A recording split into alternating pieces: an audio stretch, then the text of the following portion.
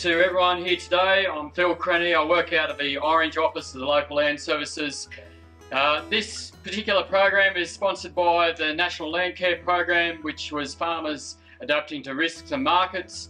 And as part of that, some of the events that we supported was the confined feeding side of things. So both Graham Ross and Michael Payton, who's going to be talking here soon, were successful in their bids to get on board the ground cover project. I'm been in the camp that you don't never go below 100% ground cover on your place. So,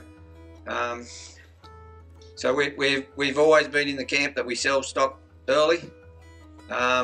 We've been breeding merinos and getting better genetics, so we decided we can't sell as quickly as we used to. So we wanted the feed lots or the drought lots to give us more scope to keep more stock. We built one at the start of 2020, just as the drought broke, a bit like Graham. We got $5,000 funding, but probably cost us about 4 times that. It's a fairly major piece of infrastructure. It's 500-metre long trough. We've got 4 pens, only 15 metres wide because everything needs simultaneous access. So we've got about 250 mil access per sheep, about 500 per pen, so we can hold about 2,000. And the idea is we fill that feeder from the outside without having to go in. And I think, from a practical standpoint, it's a no-brainer. From a production point of view, by locking them up, you're automatically gaining, depending on the scenario, 5 to 12%. Just by locking them up. The non-negotiables is water. Good, clean, quality water is one of these ones.